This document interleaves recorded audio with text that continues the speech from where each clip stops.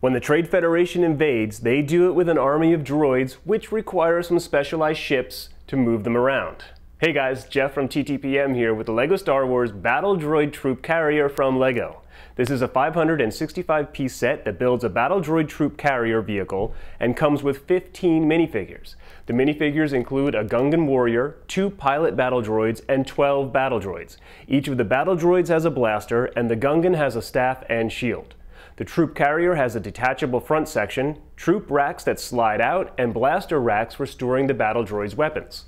Those racks pop off by pushing the top lever. The whole carrier is on wheels, so it smoothly glides along flat surfaces. The Troop Carrier appeared in Star Wars Episode 1, The Phantom Menace, and kids can recreate the scenes from the movie, or they can reimagine their own droid army invasion. This is also a great set for building out troop collections. The Battle Droid Troop Carrier set is for Star Wars fans ages 8 to 14. It's a large set, so some younger LEGO fans might need a grown-up's help with the build. The directions are excellent, and most LEGO builders should be able to complete this in less than an hour. The Battle Droid Troop Carrier is available now, so check it out. And for more reviews, including more LEGO sets, subscribe to our YouTube channel and check us out at TTPM, where you can also find the best online prices and availability.